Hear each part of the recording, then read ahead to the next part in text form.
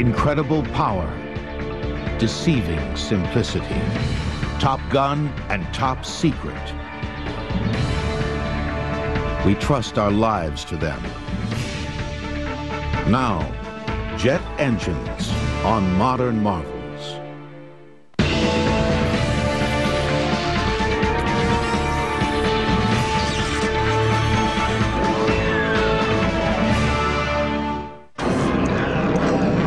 The SR-71 Blackbird, in the opinion of many, the greatest airplane ever made. Its two huge jet engines have the power of 45 diesel locomotives. It can fly from Los Angeles to New York in under an hour, at speeds faster than a bullet. The Blackbird, designed in the early 60s, is the crowning glory of one of the greatest eras of technological change in the history of mankind. The jet age. The term was synonymous with scientific and social progress in the 50s and early 60s. The jet age conjured up not just a technological revolution, but a radical change in the way human beings thought, acted, and lived. And the jet age was powered by this. The blast of hot gases out of the end of a metal tube, one of the simplest ideas for an engine in history. Any child who's ever blown up a balloon, then released it to zoom through the air as it deflates, has seen how jet power works. The most common form of jet engine today is the turbojet. It uses spinning compressor wheels at the front end of the engine to compress the incoming air.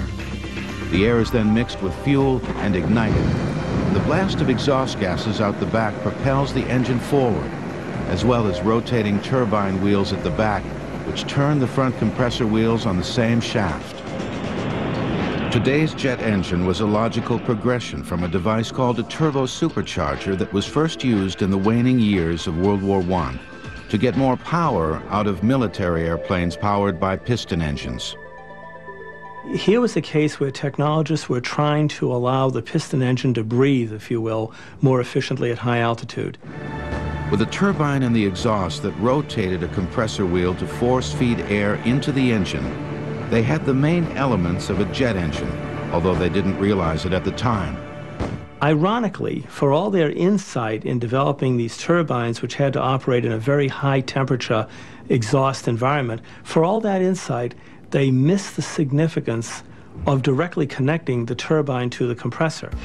Propeller-driven piston-powered aircraft had a built-in speed limitation because propeller blades lose sound. In the early 1930s, a few far-sighted aircraft engineers in Britain, Germany, France, and Italy began toying with the idea of eliminating the piston engine and the propeller altogether. It might be possible, they thought, to power a plane with a device not all that different from a turbo supercharger, but bigger and more powerful. Critics, however, warned it was folly to try to use a pure jet engine to power an airplane. The scoffers said such a jet engine would have to be so big and heavy the plane could never get off the ground. Some claimed the jet engine would have to be lined with bricks to protect the fuselage and the pilot from the intense heat. But a few young scientists persisted. One of them was Britain's Frank Whittle, who first wrote about the idea of jet aircraft in 1928, when as a cadet at Cranwell Military School he turned in a thesis on the possibilities of powering airplanes with a gas turbine engine or turbojet. After graduation from Cambridge University, Whittle began putting together a demonstration turbojet. His first model ran so erratically it almost exploded, and it would be 3.5 years before he had a working model. But it was too weak to power an airplane. Whittle had been given unusual treatment by the Royal Air Force. He was placed in selected positions so that he could continue to develop his radical ideas. The irony of it is that when it came time to really back his ideas, the British government backed away from it. He didn't get the support that he needed. Whittle had no way of knowing that at the same time in Germany, another bright young engineer was working on exactly the same idea. Hans von Ohain had convinced one of Germany's leading airplane manufacturers, Ernst Heinkel, to let him build an experimental turbojet in 1936, Within a year, he had a viable engine. And in August of 1939, the Heinkel HE-178 rolled down the runway and lifted into the sky. The world was about to change. The first jet engine was in the air. Germany was not about to announce to the world that it had just created the first turbojet airplane. The German Air Ministry recognized that they had a potential wonder weapon, and they also realized they would be at war very soon. The ratio of the speed of an airplane to the speed of sound, called the Mach number, was determined by the Austrian scientist Ernst Mach in 1887. Jet engines will return on Modern Marvels. We now return to jet engines on Modern Marvels. In September of 1939, less than a month after the test flight of the world's first jet fighter, Germany invaded Poland. The war was on. But the work on getting a jet fighter into mass production still proceeded slowly. In 1939 and 40, there was no great impetus in Germany to develop the jet engine. The Luftwaffe felt invincible, and their propeller-driven aircraft were doing just fine. In early 1940, they destroy the Low Countries and the Scandinavian countries, and then they're threatening Great Britain. And what happens? In the late summer and the fall of 1940, Germany loses the Battle of Britain. Now, that is the moment when you start seeing a stimulus. Now they suddenly realize we need something else. Although Ernst Heinkel had flown the first jet-powered test plane, he was now in a race with his arch-rival, Willy Messerschmitt, to develop the first mass-production jet fighter for the Luftwaffe. In April of 1941, Heinkel was the first into the air with his fighter prototype, the innovative HE-280. But a year later, his competitor Messerschmitt had an even better jet fighter, the Me-262. The 262 was a superior airplane, had higher speed, higher range, better armament package, so it was selected for production. It was designed basically to destroy American bombers. It could do that very well because it had a tremendous speed advantage over them. It had a tremendously powerful cannon armament to do that. 17 Me-262s were ordered for tests and evaluation. When Nazi air ace Adolf Galland came to Messerschmitt's test center to fly one, he was amazed at its effortless power and speed, which far surpassed the performance of the Luftwaffe's piston engine planes. Accompanied by only a whistling sound, my jet shot through the air. This is not a step forward, this is a leap. It will guarantee us an unbelievable advantage, so long as the enemy sticks to piston propulsion. Meanwhile, in England, Rolls-Royce had taken over development of Frank Whittle's turbojet, and together with the Gloucester Aircraft Company, they created the Gloucester Meteor twin-engine fighter, which had its first test flight in March of 1943. But the Germans were the first to send squadrons of jet fighters into battle. 225 Me-262s were delivered to the Luftwaffe in 1944. Allied pilots would soon be shocked to see this completely new bird of prey swooping down on them at speeds that seemed impossibly fast. I think from an Allied pilot standpoint, what they were astonished at was encountering a fighter that could put its nose up and seemingly defy gravity and simply climb vertically away from them. That came as a real shock. U.S. fighter pilot Bob Hoover, shot down over the Mediterranean in 1944, saw his first jet from a German prison camp. I thought, my goodness, we've lost the war, because it was going so fast.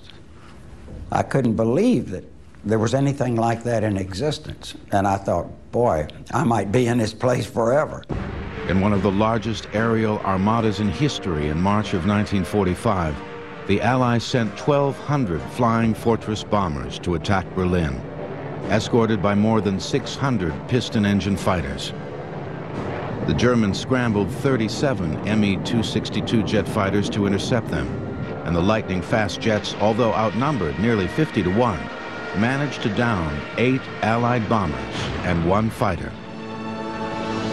But the Me-262 came too late to make a difference in the war's outcome. From 1944 onwards, as the war worsened for the Nazis, German jet design began to show signs of desperation. Some of these fighter concepts were utterly bizarre, and so you started seeing weird little fighters like the Heinkel 162, the so-called Volksjäger, built out of plywood with a jet engine on the back of the airplane behind the pilot, or the Messerschmitt 163 Comet, which was a rocket-propelled fighter that used two hypergolic fuels. In other words, when the fuels were mixed, they would spontaneously combust. That was actually far more dangerous to its pilots than it ever was to the Allies. You had piloted surface-to-air missiles, the Barkham Natter. You had piloted air-to-surface guided bombs. Many of these would have required years. Some of their projects would have required decades to develop. The price of these ineffective projects was fewer effective planes like the Me-262 and the Arado 234, the world's first jet bomber. Meanwhile, the British, led by Frank Whittle, had their first jet fighter ready to go in late 1944. Called the Gloucester Meteor, it helped intercept German V-1 buzz bombs, which were powered by a pulse jet engine that took intermittent gulps of air, producing the strange sound that gave the buzz bomb its name. The British Gloucester Meteor and the German Me-262 never met in battle. The war was over before either of them could have any impact on the outcome. The U.S., lagging far behind, would not have an operational jet fighter until after the war was over. During the war, U.S. military authorities initially had no idea how far behind they were. Aircraft engine manufacturers in the United States had shown little interest in developing jet engines. They were making millions selling piston engines to the military. They also had very little incentive to take great, bold leaps, if you will, because of the funding that was provided by the military. The military didn't provide funding for experimental research. If they wanted to do research, they more or less had to get that money from amortizing the profits on production programs. General Hap Arnold of the U.S. Army Air Corps arranged for the importation of Frank Whittle's jet engine technology from Britain to the United States. The General Electric Company in Lynn, Massachusetts, under conditions of great secrecy rivaling the Manhattan Project, began developing an American version of the Whittle jet. The GE engine, based in an American testbed airplane called the P-59 Era Comet, powered the very first American jet airplane. Secret testing of the P-59 began in 1942 at Muroc Dry Lake, California, now known as Edwards Air Force Base, which was used as a training base for young pilots learning to fly piston engine fighters. To disguise the P-59, a fake wooden propeller was placed on its nose when it was moved across the base. Pilots on the south end of the lake were not really quite certain what was going on, but every now and then some would return to base with stories of an absolutely incredible encounter. They would be flying along and all of a sudden an airplane would fly alongside with no propeller on it whatsoever. They were probably even a little more disturbed when they peered up into the cockpit and saw what appeared to be a gorilla wearing a derby hat and waving a stogie at them. Well, that gorilla wearing the derby and smoking the stogie was Bell's chief test pilot, Jack Willems. Jack decided that it would be a thrill enough to fly a jet alongside them, but he'd go one better. Went down to Hollywood, got a gorilla suit, got the stogie, got the derby, and he was off and running. And apparently, the shrinks here on base managed to convince these guys that they had not seen what in fact they had seen. Because after all, everybody knows an airplane can't fly without a propeller. Jack Willems would later lose his life in 1946 in the crash of a plane he was preparing for an air race. But the P-59 that Willems helped test would pave the way for an exciting new generation of U.S. aircraft.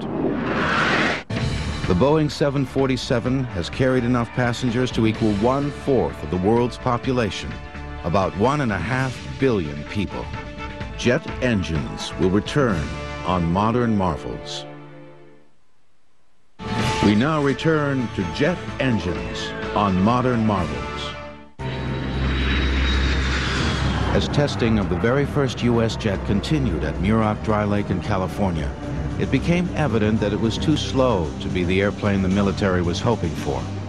The P-59 would have been a very comfortable, nice propeller-driven fighter. What it is it's basically a piston engine propeller fighter without the piston engine, without the propeller, and with two jet engines buried in the wing roots. It had very little combat potential, but it was a tremendous learning tool.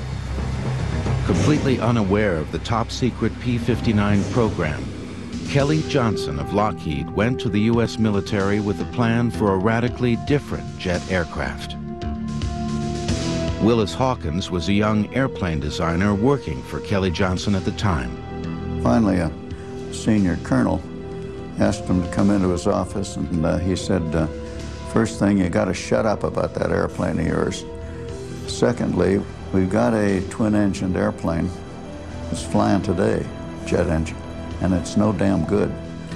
He said, if we give you a specification for an engine that's already running, will you go home and make us a proposal?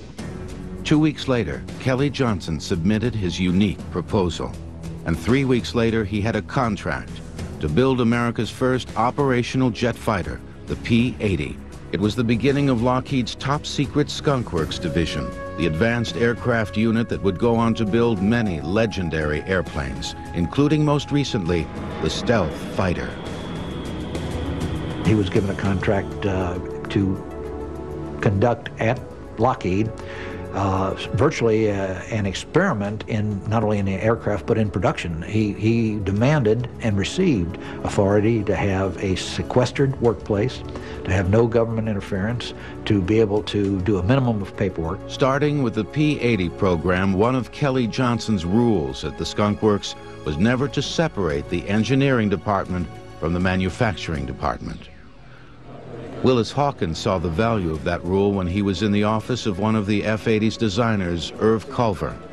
The manufacturing department on the floor below called up to say they needed a part designed to brace a small curved section of the bulkhead.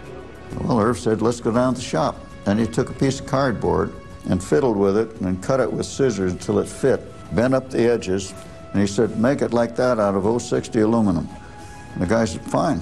And Culver said, bring it back, I gotta make a drawing of it. And that was what was meant by the communication with the shop.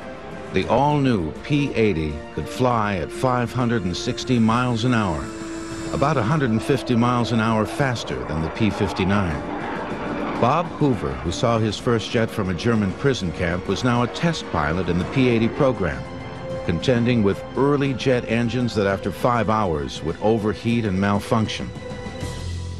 Those days we didn't have ejection seats, and you knew you had to get it on the ground quickly or you were in a lot of trouble, because if the front light came on, that meant it's going to blow up pretty quick. In the world of fighter aircraft, models like the P-80 were designated P for pursuit. That changed in 1948 when the P became an F for fighter, as in F-80. The F-80 Shooting Star became America's first production jet fighter in 1944. It led to the more advanced and powerful F-84 Thunderjet in 1946. It was the first U.S. jet to have an ejection seat, an idea that was copied from the Germans. Bob Hoover was the first to use one in an emergency, or at least try to use one. It happened when the jet engine on his test plane suddenly malfunctioned. It's very abrupt when one of the jet engines freezes. That whole airplane lurches like that. And now it's just pitching over and I'm completely out of control. And so I thought, well, here we go with this seat. And so I reached down and pulled the handle and nothing happened. Then I opened the canopy and we're sucked right out. And the reason for the ejection seat is to get you over the tail to avoid killing the pilot by hitting the tail. I went right into the tail and broke both legs right through the knees and landed way up in the Antelope Valley there. Near death from shock and exposure. Hoover was eventually picked up by a farmer who saw his parachute in the sky and searched for the downed pilot for hours. The move into a jet fighter was a very pleasant experience. Marty Knudsen logged more than 1,000 hours as an F-80 pilot in Korea after first flying a piston engine fighter. Suddenly you didn't have to worry about having the right RPM for the power you were pulling and the mixtures. There was none of those controls. You had a go handle. It was either off or fast. But American jet pilots soon faced a formidable opponent in Korea. In November of 1950, an airplane appeared which absolutely shocked us, the MiG-15. It was a Russian-built airplane powered by a derivative of the Rolls-Royce engine, which England, either through stupidity or somebody's treasonous effort, had sold to the Soviet Union at a time when it was very, very foolish to have done so. It gave the Soviet Union engine industry a massive injection of technology. Immediately, the whole stakes in the air superiority battle changed. The F-80 was not really suitable to duke it out with the MiG-15. It simply had too many performance problems relative to the higher performance MiG. The North American F-86 Saberjet, which arrived later in the Korean conflict, came close to matching the Soviet MiG-15 in performance. Aircraft designers were playing catch-up with the dramatically higher speed capabilities of jet engines. The F-86 was the first U.S. jet to have its wings swept back at an angle, like the MiG-15s, which created better handling at high speeds. The F-86 wasn't quite as fast as the MiG-15, but flown by the better-trained U.S. pilots, the F-86s were just enough to redress the balance in Korea. In the early days, jet development and rocket development were closely related, and both were used to power experimental airplanes.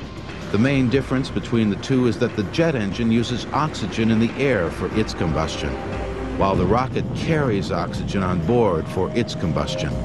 That makes the rocket engine heavier, but allows it to operate outside the Earth's atmosphere. People made very little distinction between them. Both were referred to as jet propulsion. The Jet Propulsion Laboratory, for example, when it was set up, was a laboratory to investigate largely rockets. There was this feeding process back and forth between the two. In October of 1947 at Edwards Air Force Base, Chuck Yeager in the rocket-powered X-1 did something many had predicted would never be done. He flew an airplane faster than the speed of sound. His chase pilot on the historic flight was his good friend, Bob Hoover. Oh, it was considered absolutely impossible. There was a wall of resistance that no one could penetrate.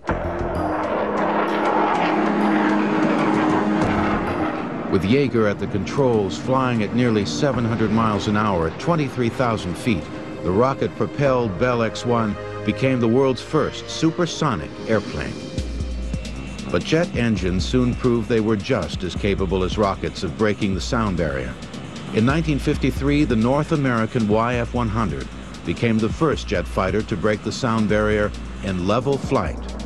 It was powered by the highly successful and versatile J-57 jet engine made by Pratt & Whitney, which had become the second U.S. manufacturer of jet engines along with General Electric.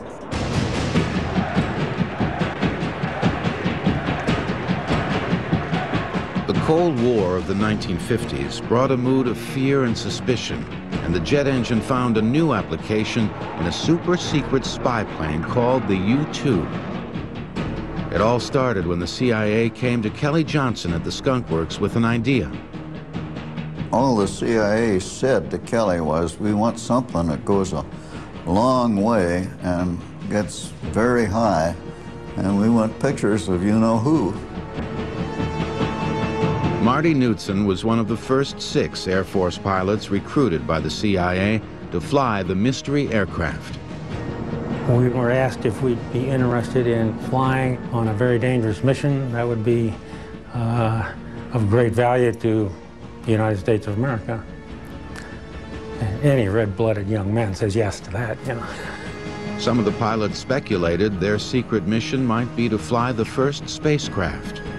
Marty Knudsen hoped it might be a new Mach 2 supersonic fighter. The 6 young fighter pilots were shocked when they were taken to a remote CIA airfield and shown the ugly duckling they were going to be flying. It didn't really look like my cup of tea, being a young hot fighter pilot, seeing this big, long, gangly winged thing sitting there. It may not have been pretty, but it was a jet, whose specially modified engine would propel it to incredible heights. We immediately started flying the airplane the next day and being told to start laying down operational plans for missions over Russia. Flying the U-2 was unlike anything Marty Knudsen had ever experienced as a pilot. You're almost like you're living in another world. You can just start to see the curvature of the Earth. Well, I guess I should say it's a big ego trip to sit up there at 70,000 feet and look down at that man's puny effort and the world below you. The U-2 was also powered by Pratt & Whitney's popular J57 engine.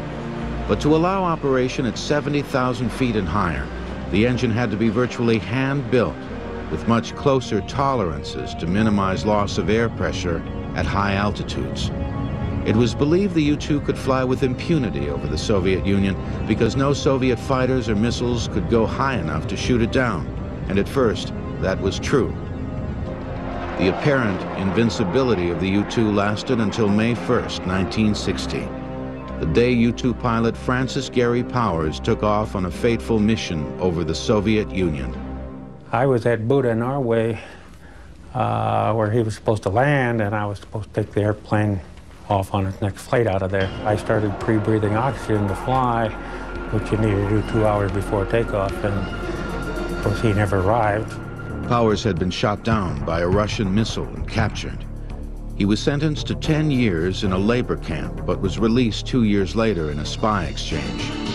The U.S. announced an end to the Soviet overflights, but the U-2 continued to fly. Exactly where is still classified. Perhaps the most amazing thing about the U-2 is that it is still flying on reconnaissance missions for the Air Force and research missions for NASA. We started to see a shift in aircraft development.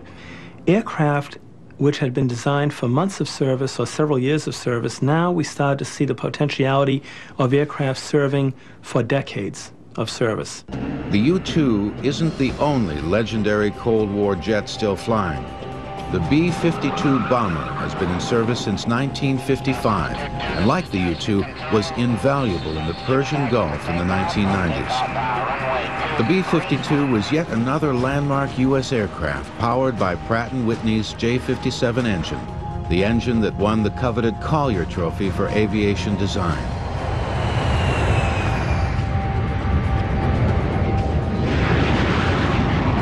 The B-52 had 8 J57 engines hanging in double pods below its huge drooping wings.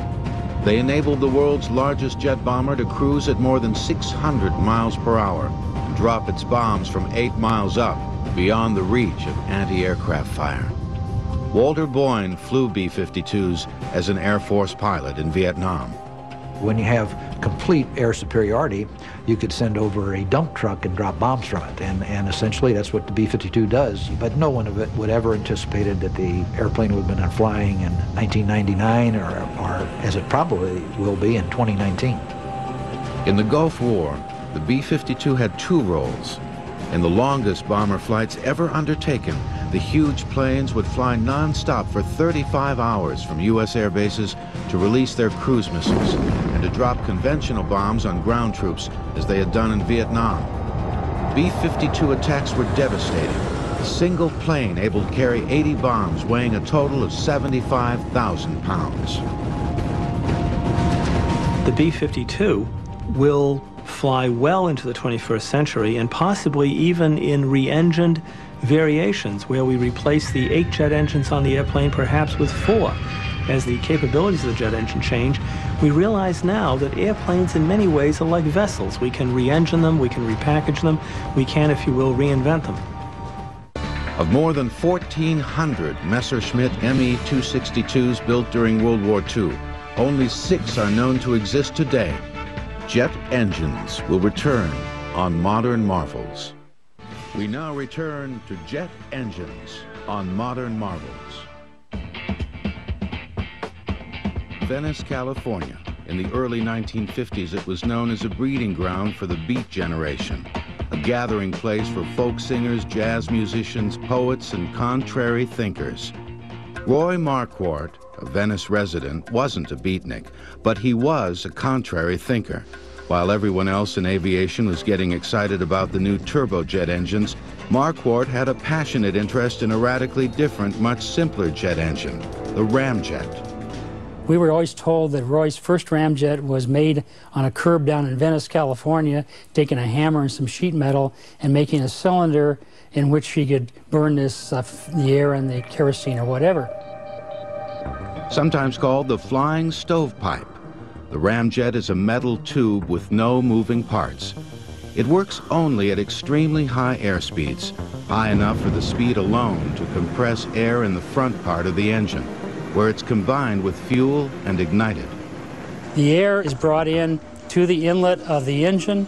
In this area here, we have the fuel control system, which controls the operation of the ramjet itself. Instead of a compressor in the front like the turbojet, the ramjet's high speed alone creates the air compression required. The ramjet was first used in an operational jet aircraft in 1962 when the CIA began flying a revolutionary new spy plane made by the Lockheed Skunk Works, the huge, graceful SR-71 Blackbird. Because of its stunning appearance and astounding capabilities, many still regard it today as the ultimate jet. These huge engines used a combination of turbojet and ramjet propulsion to power the SR-71 to 3 times the speed of sound. Mythical, almost magical to those who knew it, and especially those who flew it, the now retired Blackbird flew faster and higher than any U.S. jet has to this day. At least that's the official story, although some speculate there may be even faster spy planes today that we aren't being told about. The Blackbird began when the CIA brought a major design challenge to Kelly Johnson Skunk Works. They wanted a replacement for the U-2, which flew extremely high but was slow and therefore too easy to shoot down. The Skunk Works came up with a plane that could fly much faster, at 3 times the speed of sound, and even higher at altitudes approaching 100,000 feet. One of the strongest deterrents that perhaps we had for aggressors all through the Cold War was that notion of the would-be despot or actual despot sitting down enjoying his cup of coffee or whatever, and then hearing that boom and realizing that he had just been overflown.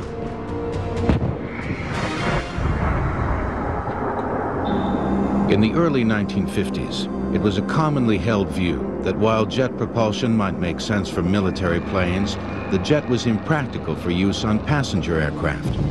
For one thing, the jet was seen as a fuel guzzler and therefore not economically feasible for commercial travel. But that overlooked the fact that the fuel it guzzled was cheap kerosene, not the highly refined, expensive aviation fuel that piston aircraft were using.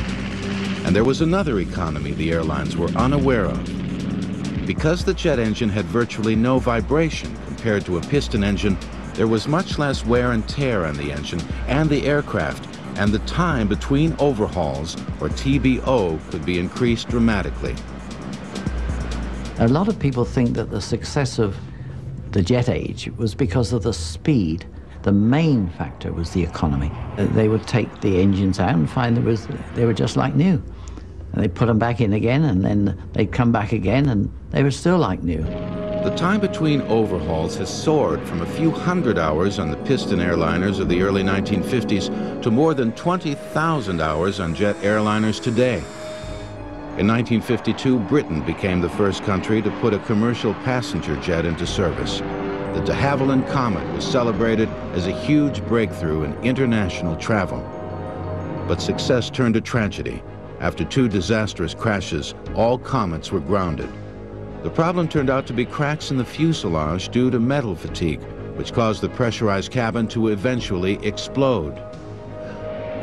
The first passenger jet in the United States, the Boeing 707, went into service in 1958. Its design was influenced by Boeing's B-52 bomber, and it used the same engines suspended from the wing in pods as on the B-52. 707 was a huge improvement over any passenger plane that had ever flown. You can say that the jet age really began when Pan American put the 707 into service, because that was the sustained service. The world never looked back after that. From the 1950s onwards, commercial aviation stopped being the province of an elite. It stopped being the stuff of rolling, as people did, red carpets out to an airplane as passengers boarded. It now became a mass means of communication and travel. In 1958, more people flew across the North Atlantic than sailed across it that year. Within 10 years, world passenger air travel had quadrupled. There was a famous picture on the cover of Life magazine, and I think it showed 42 airplanes lined up waiting to take off at Kennedy. And it was becoming evident that the air lanes, and especially the busy hub airports, were becoming congested. And the answer was a bigger airplane. In 1970, Boeing, working in cooperation with Pan American Airways, produced what is still the biggest passenger jet ever, the gigantic 747. It was more than twice the size of a Boeing 707. The 747's 4 jet engines are so huge, you can stand inside the intakes. Today's 747 is very different from the one that came out in 1970. The engines make half as much noise, use 17% less fuel, and are more powerful. The original 1970 engines had about 20,000 horsepower at takeoff, and today's engines have about 5,000 more. It can carry more than 60,000 gallons of fuel and has a range of more than 8,000 nautical miles. That means its gas mileage is about 750 feet per gallon. The first 747s in the early 70s sold for $21 million. Today, a 747 will cost you $170 million. And you can order your choice of engines from either General Electric, Pratt & Whitney, or Rolls-Royce. It's been the flagship of the world's airlines now for almost 30 years. So it's time for another one. The next big development in air passenger travel will be just that, big. Airbus is developing what some are calling the Super Jumbo, a double-deck plane half as big again as a Boeing 747 and capable of carrying 600 or 700 people halfway around the world.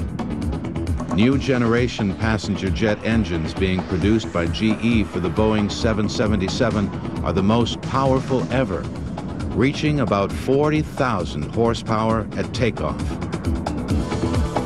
Nearly 30 years after Chuck Yeager broke the sound barrier, the Concorde carried the first supersonic passengers in 1976. The Concorde's 4 engines, developing about 16,000 horsepower each at takeoff, propel it to twice the speed of sound. The plane's development was paid for by the French and British governments, which helped eliminate a competing American design. Eventually, the Concorde planes were given free of charge to the respective national airlines in Britain and France. It has never been a profit-making aircraft, partly because its loud sonic boom prohibits travel over populated areas. I call it a technical miracle, which it is, but it's an economic disaster. Because of the sonic boom problem, many airline experts are pessimistic about the expansion of supersonic passenger travel. But $10,000 is a drop in the bucket where military air superiority is concerned, and that's where supersonic aircraft will continue to push the envelope. The first jet versus jet combat occurred in November of 1950 between an American F-80 and a Soviet MiG-15 over Korea. Modern marvels will return. In recent years, the jet's more glamorous cousin, the rocket engine, has been getting all the attention. But now the jet engine is hot again. Jets combined with rockets are on the cutting edge of NASA's newest technology to take us into space. NASA believes the revolutionary new scramjet could put payloads into orbit much cheaper than the rocket-powered space shuttle. But a jet engine needs air to work, so rockets which don't need air would take over beyond the Earth's atmosphere. The scramjet is a supersonic version of the simplest type of jet engine there is, the ramjet.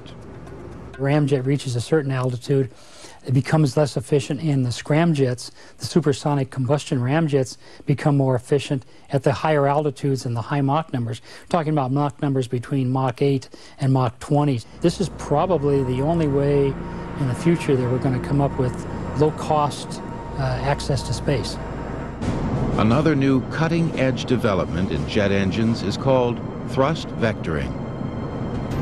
It allows the jet's exhaust to be aimed instantly in any direction, creating great maneuverability. Thrust vectoring technology was pioneered in the X-31 program at the NASA Dryden Research Center in California. The highly maneuverable X-31 staged an amazing demonstration at the Paris Air Show in 1995. The Air Force's new fighter jet, the F-22 Raptor, has thrust vectoring to a limited degree. And beyond the F-22, the next generation joint strike fighter that will be used by the Air Force, the Marines, and the Navy is expected to have even greater thrust vectoring capability. Eventually, some say the jet fighter will be an unmanned air vehicle, or UAV, like those being developed at the Lockheed Skunk Works by Eric Knudsen. His father, former U-2 pilot Marty Knudsen, once flew jets over the Atlantic using a handheld sextant to navigate by the stars. Eric's unmanned planes do it all with a computer chip. Well, if I understand this right here, this is the man and more. Something like that's the pilot plus all avionics. Small unmanned air vehicles like this Sikorsky model will someday fly military reconnaissance missions through urban canyons and even inside buildings, and some may be powered by tiny microturbine jet engines. The drawings and designs I've seen have engines about the diameter of a quarter or less. But we're talking about engines that are extremely small, very lightweight, and probably a few years off in the future before they come to existence. The Skunk Works and other U.S. aircraft companies are also designing much larger unmanned vehicles that could someday fulfill the role of today's jet fighters. One of the greatest aircraft mysteries of all time is the Aurora, a top-secret U.S. spy plane rumored to be flying since the early 1990s at speeds as high as Mach 7. It's speculated the plane, if it exists, may use a highly advanced form of jet propulsion, unlike any we've seen so far. When the legendary SR-71 Blackbird was retired in 1990, many speculated the Air Force must have a new and even better spy plane. In the early 1990s, there were several sightings of a strange, loud aircraft that left an unusual contrail, described as donuts on a rope. When the mysterious budget item Aurora was included on an Air Force report, apparently by accident, the name stuck. But does the Aurora really exist? I have to tell you that I don't know, but here's my personal opinion. I think that the Aurora existed, that it was flown, was not satisfactory and withdrawn. Now, that may be completely wrong, but that's my opinion. That view might be supported by the fact that the United States temporarily reactivated 3 SR-71 Blackbirds in 1995. Throughout the history of the jet engine, the most mind-boggling developments have taken place in secret, only to be revealed much later to an amazed public. Today, billions of dollars are spent each year for research, development, and production in secret military programs. If the money's being put to good use, we can prepare to be amazed at any moment.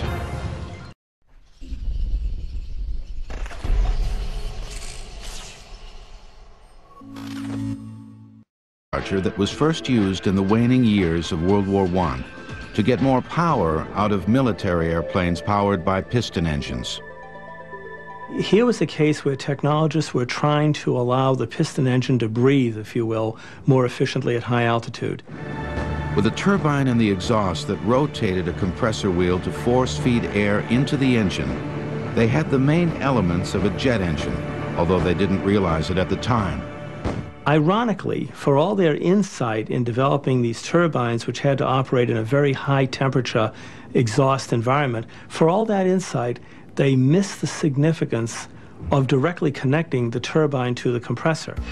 Propeller-driven piston-powered aircraft had a built-in speed limitation because propeller blades lose sound. In the early 1930s, a few far-sighted aircraft engineers in Britain, Germany, France, and Italy began toying with the idea of eliminating the piston engine and the propeller altogether. It might be possible, they thought, to power a plane with a device not all that different from a turbo supercharger, but bigger and more powerful. Critics, however, warned it was folly to try to use a pure jet engine to power an airplane. The scoffers said such a jet engine would have to be so big and heavy the plane could never get off the ground. Some claimed the jet engine would have to be lined with bricks to protect the fuselage and the pilot from the intense heat. But a few young scientists persisted. One of them was Britain's Frank Whittle, who first wrote about the idea of jet aircraft in 1928, when as a cadet at Cranwell Military School he turned in a thesis on the possibilities of powering airplanes with a gas turbine engine or turbojet. After graduation from Cambridge University, Whittle began putting together a demonstration turbojet. His first model ran so erratically it almost exploded, and it would be 3.5 years before he had a working model. But it was too weak to power an airplane. Whittle had been given unusual treatment by the Royal Air Force. He was placed in selected positions so that he could continue to develop his radical ideas. The irony of it is that when it came time to really back his ideas, the British government backed away from it. He didn't get the support that he needed. Whittle had no way of knowing that at the same time in Germany, another bright young engineer was working on exactly the same idea. Hans von Ohain had convinced one of Germany's leading airplane manufacturers, Ernst Heinkel, to let him build an experimental turbojet in 1936. Within a year, he had a viable engine. And in August of 1939, the Heinkel HE-178 rolled down the runway and lifted. Ejection seat is to get you over the tail to avoid killing the pilot by hitting the tail. I went right into the tail and broke both legs right through the knees and landed way up in the Antelope Valley there. Near death from shock and exposure. Hoover was eventually picked up by a farmer who saw his parachute in the sky and searched for the downed pilot for hours. The move into a jet fighter was a very pleasant experience. Marty Knudsen logged more than 1,000 hours as an F-80 pilot in Korea after first flying a piston engine fighter. Suddenly you didn't have to worry about having the right RPM for the power you were pulling and the mixtures. There was none of those controls. You had a go handle. It was either off or fast. But American jet pilots soon faced a formidable opponent in Korea. In November of 1950, an airplane appeared which absolutely shocked us, the MiG-15. It was a Russian-built airplane powered by a derivative of the Rolls-Royce engine, which England, either through stupidity or somebody's treasonous effort, had sold to the Soviet Union at a time when it was very, very foolish to have done so. It gave the Soviet Union engine industry a massive injection of technology. Immediately, the whole stakes in the air superiority battle changed. The F-80 was not really suitable to duke it out with the MiG-15. It simply had too many performance problems relative to the higher performance MiG. The North American F-86 Saberjet, which arrived later in the Korean conflict, came close to matching the Soviet MiG-15 in performance. Aircraft designers were playing catch-up with the dramatically higher speed capabilities of jet engines. The F-86 was the first U.S. jet to have its wings swept back at an angle, like the MiG-15s, which created better handling at high speeds. The F-86 wasn't quite as fast as the MiG-15, but flown by the better-trained U.S. pilots, the F-86s were just enough to redress the balance in Korea. In the early days, jet development and rocket development were closely related, and both were used to power experimental airplanes. The main difference between the two is that the jet engine uses oxygen in the air for its combustion, while the rocket carries oxygen on board for its combustion. That makes the rocket engine heavier, but allows it to operate outside the Earth's atmosphere. People made very little distinction between them. Both were referred to as jet propulsion. The Jet Propulsion Laboratory, for example, when it was set up, was a laboratory to investigate largely rockets. There was this feeding process back and forth between the two. Although some speculate there may be even faster spy planes today that we aren't being told about. The Blackbird began when the CIA brought a major design challenge to Kelly Johnson's Skunk Works. They wanted a replacement for the U-2, which flew extremely high but was slow and therefore too easy to shoot down. The Skunk Works came up with a plane that could fly much faster, at 3 times the speed of sound, and even higher at altitudes approaching 100,000 feet. One of the strongest deterrents that perhaps we had for aggressors all through the Cold War was that notion of the would-be despot or actual despot sitting down enjoying his cup of coffee or whatever, and then hearing that boom and realizing that he had just been overflown.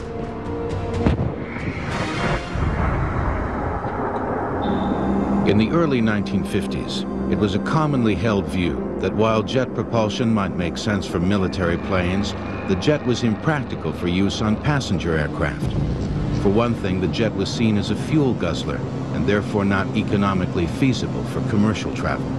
But that overlooked the fact that the fuel it guzzled was cheap kerosene, not the highly refined, expensive aviation fuel that piston aircraft were using. And there was another economy the airlines were unaware of. Because the jet engine had virtually no vibration compared to a piston engine, there was much less wear and tear on the engine and the aircraft, and the time between overhauls, or TBO, could be increased dramatically. A lot of people think that the success of the jet age was because of the speed. The main factor was the economy. They would take the engines out and find they were just like new. And they'd put them back in again, and then they'd come back again, and they were still like new. The time between overhauls has soared from a few hundred hours on the piston airliners of the early 1950s to more than 20,000 hours on jet airliners today.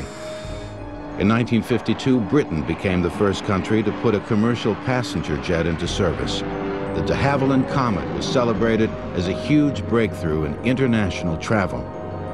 But success turned to tragedy. After 2 disastrous crashes, all comets were grounded. The problem turned out to be cracks in the fuselage due to metal fatigue, which caused the pressurized cabin to eventually explode. The first passenger jet in the United States, the Boeing 707, went into service in 1958. Its design was influenced by Boeing's B-52 bomber, and it used the same engines, suspended from the wing in pods, as on the B-52. 707 was a huge improvement over any passenger plane that had ever flown. You can say that the jet age... Flying a piston engine fighter. Suddenly you didn't have to worry about having the right RPM for the power you were pulling and the mixtures. There was none of those controls. You had a go handle. It was either off or fast. But American jet pilots soon faced a formidable opponent in Korea. In November of 1950, an airplane appeared which absolutely shocked us, the MiG-15. It's a Russian-built airplane powered by a derivative of the Rolls-Royce engine, which England, either through stupidity or somebody's treasonous effort, had sold to the Soviet Union at a time when it was very, very foolish to have done so. It gave the Soviet Union engine industry a massive injection of technology. Immediately, the whole stakes in the air superiority battle changed. The F-80 was not really suitable to duke it out with the MiG-15. It simply had too many performance problems relative to the higher performance MiG. The North American F-86 Sabre-jet, which arrived later in the Korean conflict, came close to matching the Soviet MiG-15 in performance. Aircraft designers were playing catch-up with the dramatically higher speed capabilities of jet engines. The F-86 was the first U.S. jet to have its wings swept back at an angle, like the MiG-15s, which created better handling at high speeds. The F-86 wasn't quite as fast as the MiG-15, but flown by the better-trained U.S. pilots, the F-86s were just enough to redress the balance in Korea. In the early days, jet development and rocket development were closely related, and both were used to power experimental airplanes. The main difference between the two is that the jet engine uses oxygen in the air for its combustion, while the rocket carries oxygen on board for its combustion. That makes the rocket engine heavier, but allows it to operate outside the Earth's atmosphere. People made very little distinction between them. Both were referred to as jet propulsion.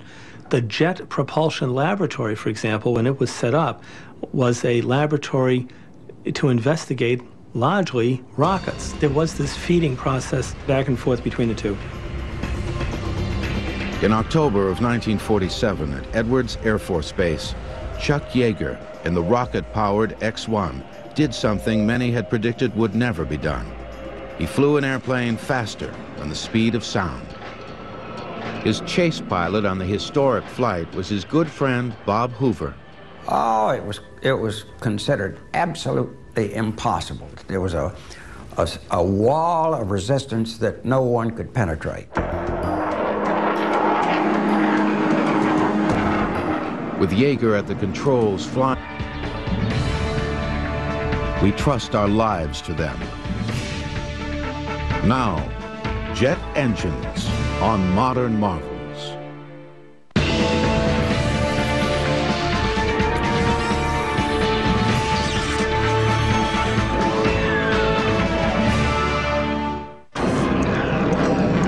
The SR-71 Blackbird, in the opinion of many, the greatest airplane ever made. Its two huge jet engines have the power of 45 diesel locomotives. It can fly from Los Angeles to New York in under an hour, at speeds faster than a bullet. The Blackbird, designed in the early 60s, is the crowning glory of one of the greatest eras of technological change in the history of mankind. The jet age. The term was synonymous with scientific and social progress in the 50s and early 60s. The jet age conjured up not just a technological revolution, but a radical change in the way human beings thought, acted, and lived. And the jet age was powered by this. The blast of hot gases out of the end of a metal tube, one of the simplest ideas for an engine in history. Any child who's ever blown up a balloon, then released it to zoom through the air as it deflates, has seen how jet power works. The most common form of jet engine today is the turbojet. It uses spinning compressor wheels at the front end of the engine to compress the incoming air. The air is then mixed with fuel and ignited. The blast of exhaust gases out the back propels the engine forward, as well as rotating turbine wheels at the back, which turn the front compressor wheels on the same shaft. Today's jet engine was a logical progression from a device called a turbo supercharger that was first used in the waning years of World War I to get more power out of military airplanes powered by piston engines. Here was a case where technologists were trying to allow the piston engine to breathe, if you will, more efficiently at high altitude. With a turbine in the exhaust that rotated a compressor wheel to force feed air into the engine, they had the main elements of a jet engine, although they didn't realize it at the time. Ironically, for all their insight in developing these turbines, which had to operate in a very high temperature exhaust environment, for all that insight, they missed the significance of directly connecting the turbine to the compressor. Propeller-driven piston-powered aircraft had a built-in speed limitation because propeller blades lose sound. In the early 1930s, a few far-sighted ability. Eventually, some say the jet fighter will be an unmanned air vehicle, or UAV, like those being developed at the Lockheed Skunk Works by Eric Knudsen. His father, former U-2 pilot Marty Knudsen, once flew jets over the Atlantic using a handheld sextant to navigate by the stars. Eric's unmanned planes do it all with a computer chip. Well, if I understand this right here, this is the man and more. Something like that. That's the pilot plus all the avionics. Small unmanned air vehicles like this Sikorsky model will someday fly military reconnaissance missions through urban canyons and even inside buildings, and some may be powered by tiny micro-turbine jet engines.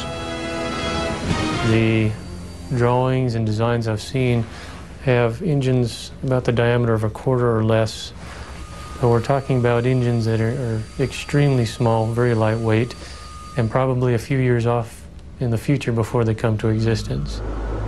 The Skunk Works and other U.S. aircraft companies are also designing much larger unmanned vehicles that could someday fulfill the role of today's jet fighters.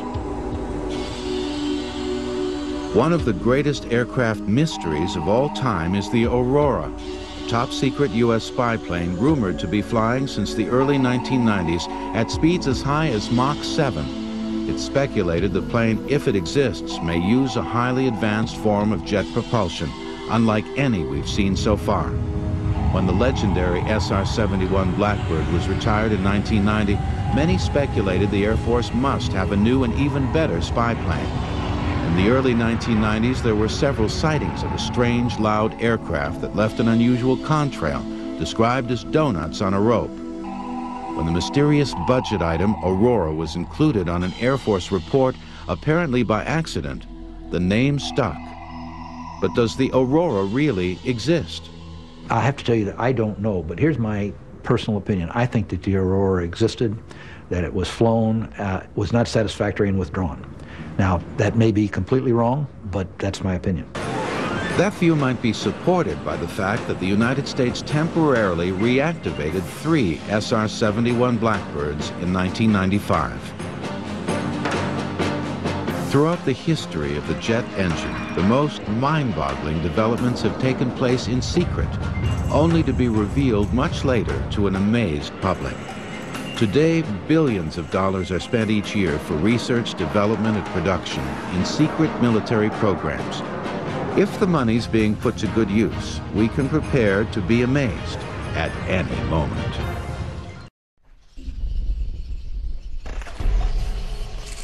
Has seen how jet power works. The most common form of jet engine today is the turbojet. It uses spinning compressor wheels at the front end of the engine to compress the incoming air. The air is then mixed with fuel and ignited. The blast of exhaust gases out the back propels the engine forward, as well as rotating turbine wheels at the back, which turn the front compressor wheels on the same shaft. Today's jet engine was a logical progression from a device called a turbo supercharger that was first used in the waning years of World War I to get more power out of military airplanes powered by piston engines. Here was a case where technologists were trying to allow the piston engine to breathe, if you will, more efficiently at high altitude. With a turbine in the exhaust that rotated a compressor wheel to force feed air into the engine, they had the main elements of a jet engine, although they didn't realize it at the time. Ironically, for all their insight in developing these turbines, which had to operate in a very high temperature exhaust environment, for all that insight, they missed the significance of directly connecting the turbine to the compressor. Propeller-driven piston-powered aircraft had a built-in speed limitation because propeller blades lose sound. In the early 1930s, a few far-sighted aircraft engineers in Britain, Germany, France, and Italy began toying with the idea of eliminating the piston engine and the propeller altogether. It might be possible, they thought, to power a plane with a device not all that different from a turbo supercharger, but bigger and more powerful. Critics, however, warned it was folly to try to use a pure jet engine to power an airplane. The scoffers said such a jet engine would have to be so big and heavy the plane could never get off the ground.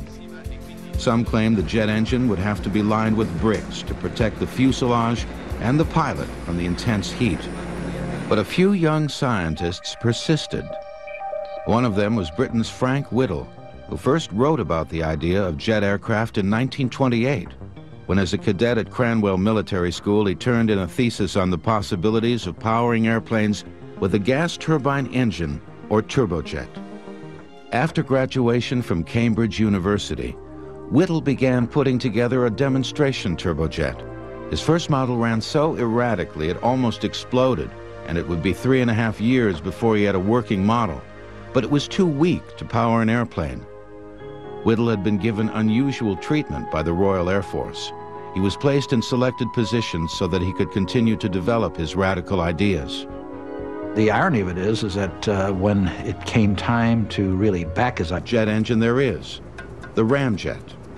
Ramjet reaches a certain altitude, it becomes less efficient, and the scramjets, the supersonic combustion ramjets, become more efficient at the higher altitudes and the high Mach numbers. We're talking about Mach numbers between Mach 8 and Mach 20. This is probably the only way in the future that we're going to come up with low-cost access to space.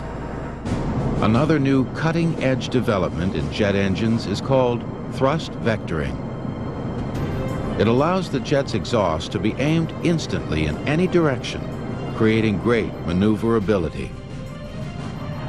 Thrust vectoring technology was pioneered in the X-31 program at the NASA Dryden Research Center in California. The highly maneuverable X-31 staged an amazing demonstration at the Paris Air Show in 1995. The Air Force's new fighter jet, the F-22 Raptor, has thrust vectoring to a limited degree. And beyond the F-22, the next generation joint strike fighter that will be used by the Air Force, the Marines, and the Navy is expected to have even greater thrust vectoring capability. Eventually, some say the jet fighter will be an unmanned air vehicle, or UAV, like those being developed at the Lockheed Skunk Works by Eric Knudsen. His father, former U-2 pilot Marty Knudsen, once flew jets over the Atlantic using a handheld sextant to navigate by the stars. Eric's unmanned planes do it all with a computer chip. Well, if I understand this right here, this is the man and more. Something like that's the pilot plus all the avionics. Small unmanned air vehicles like this Sikorsky model will someday fly military reconnaissance missions through urban canyons and even inside buildings, and some may be powered by tiny micro-turbine jet engines. The drawings and designs I've seen have engines about the diameter of a quarter or less.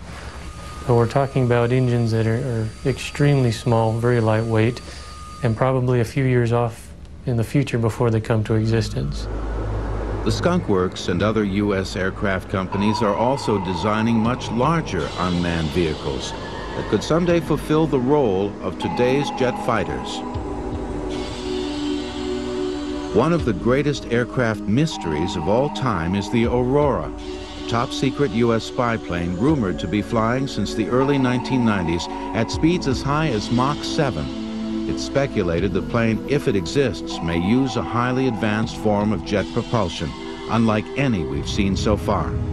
When the legendary SR-71 Blackbird was retired in 1990, many speculated the Air Force jet engines being produced by GE for the Boeing 777 are the most powerful ever, reaching about 40,000 horsepower at takeoff.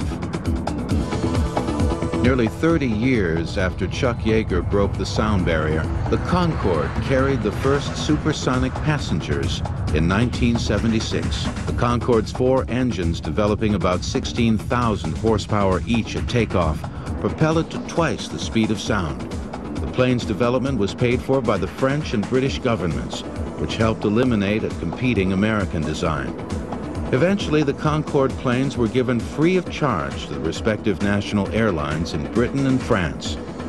It has never been a profit-making aircraft, partly because its loud sonic boom prohibits travel over populated areas.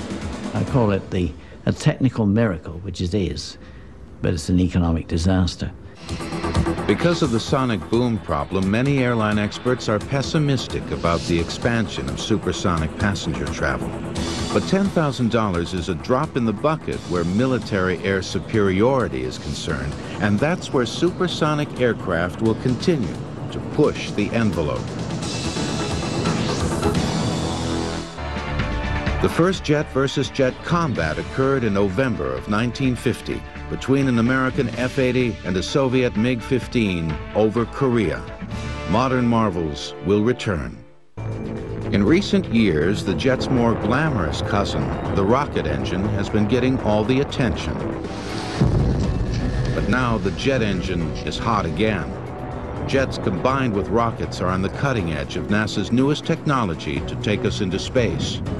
NASA believes the revolutionary new scramjet could put payloads into orbit much cheaper than the rocket-powered space shuttle. But a jet engine needs air to work, so rockets which don't need air would take over beyond the Earth's atmosphere. The scramjet is a supersonic version of the simplest type of jet engine there is, the ramjet. Ramjet reaches a certain altitude, it becomes less efficient, and the scramjets, the supersonic combustion ramjets, become more efficient at the higher altitudes and the high Mach numbers. We're talking about Mach numbers between Mach 8 and Mach 20. This is probably the only way in the future that we're going to come up with low-cost access to space.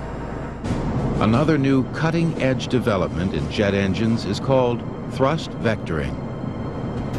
It allows the jet's exhaust to be aimed instantly in any direction, creating great maneuverability. Thrust vectoring technology was pioneered in the X-31 program at the NASA Dryden Research Center in California. During the Derby and smoking the stogie was Bell's chief test pilot, Jack Willems. Jack decided that it would be a thrill enough to fly a jet alongside them, but he'd go one better. Went down to Hollywood, got a gorilla suit, got the stogie, got the Derby, and he was off and running. And apparently, the shrinks here on base managed to convince these guys that they had not seen what in fact they had seen. Because after all, everybody knows an airplane can't fly without a propeller. Jack Willems would later lose his life in 1946 in the crash of a plane he was preparing for an air race. But the P-59 that Willems helped test would pave the way for an exciting new generation of U.S. aircraft. The Boeing 747 has carried enough passengers to equal 1/4 of the world's population, about 1.5 billion people. Jet engines will return on Modern Marvels. We now return to jet engines on Modern Marvels. As testing of the very first U.S. jet continued at Muroc Dry Lake in California, it became evident that it was too slow to be the airplane the military was hoping for. The